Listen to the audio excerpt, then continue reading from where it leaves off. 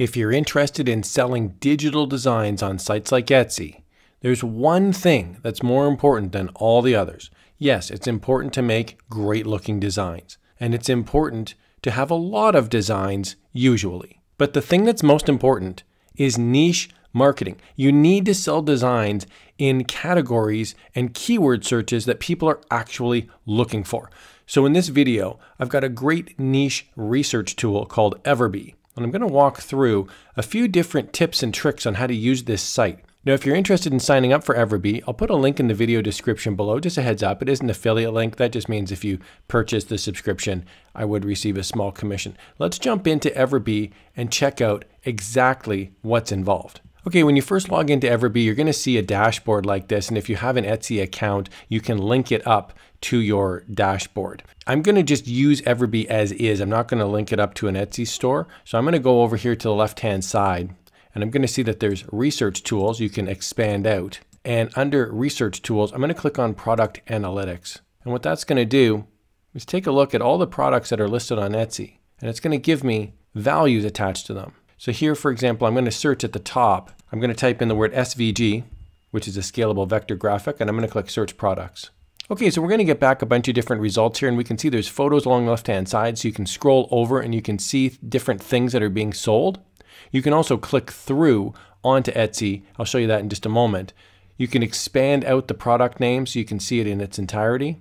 There's the shop name, there's the price of the item, there's the monthly sales and the monthly revenue. So I'm going to go here to total sales, and I'm going to click on this little down arrow key. That's going to show me in descending order the number of sales. So here we can see at the top for $2, someone is selling rolled flower templates. I'm going to click on it.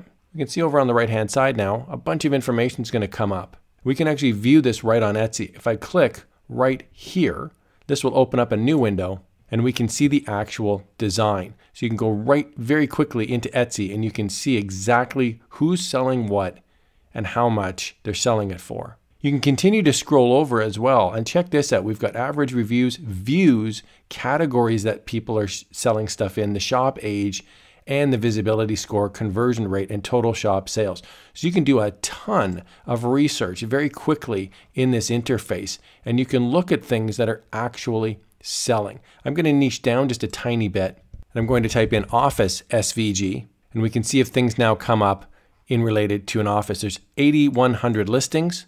Again, we can go by monthly revenue, total sales, whatever you like. I like going by total sales. You can either do ascending or descending. And then I can scroll on down and I can see if there's certain things that are something that I could compete in. So here's an interesting one, punch today in the face, motivational quote. I'm going to click on it and we can see the same thing here pops up. It's $3, estimated monthly revenue, estimated sales. There's a whole bunch of different information down here at the bottom. You can click on view on Etsy right there, and you can get right into the actual listing. Okay, so let's say that we really like this shop and we want to see it in a bit more detail. I'm going to click on the Visit the Shop button in Etsy, and I'm going to see here's the name of the actual store. I'm just going to right click and copy it. We can see they've made over 100,000 sales. So maybe we want to see what this store is doing in a bit more detail. Well, we go back into Everbee, and I can go to the next research tool, which is the Shop Analyzer. When I click on Shop Analyzer, I can search by shop right at the top. I'm going to simply paste in the name of the shop and click search. And what that's going to do now is give me 664 listings that are on the shop. And when I click on Etsy, I can see that right here, there's 664 listings on Etsy. Well, all 664 listings are now captured inside of Everbee. And I can scroll on through the different results and I can see things like listing age, total sales, monthly revenue estimated, and so on. It's a really useful tool to see exactly how and why these stores are making sales. You can even run a report right here on the top right. If I click on export, it's actually going to send this to my email, and I can pull this out now in a spreadsheet. So another feature that I really like is the keyword research tool.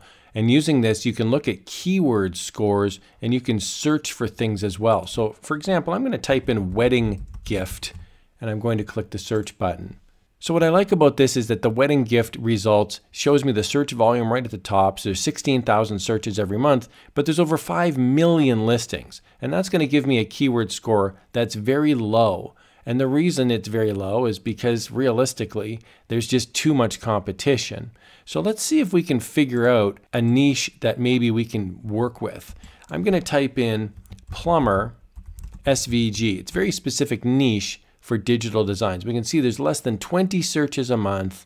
There's 860 listings in competition. That's a pretty wimpy keyword score. Well, let's try something else. Maybe electrician SVG might be a bit better. Not really. I mean, the search volume's 20, competition, they factor in some sales. There's not really a lot there. Well, how about we look at something that's perhaps seasonal, like Poppy SVG, Remembrance Day, that kind of thing. Well, the search volume right now is 1,000. That could go up over time, and the competition's actually fairly low. It's only 2,200. You can see the keyword score now is pretty robust. So using this and the related keywords down below, you can actually sometimes find some really good search terms that you may not have thought of in the past. So one feature that I really like on Everbee is the idea that you can track products over time. So on the left-hand side, I've clicked on Listing Rank Tracker, and I can add a new product. So let's say you're on Etsy. Here's an example. I'm on Etsy. I see this funny cat design, and I go, okay, this might be something worth tracking. Maybe I want to track the sales on it or how well it's ranking in keyword search. So I simply copy the link at the top, the actual hyperlink.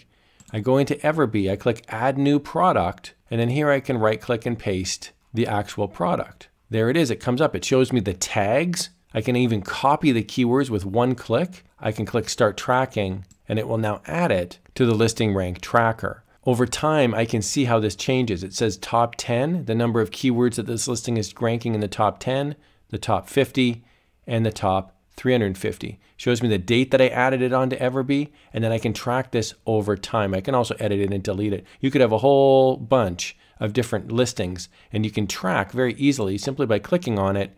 You can see exactly what the keywords are, how it's searching, the competition, and the corresponding keyword scores. You can essentially mimic what a successful shop is doing by reverse engineering things like keywords and niches.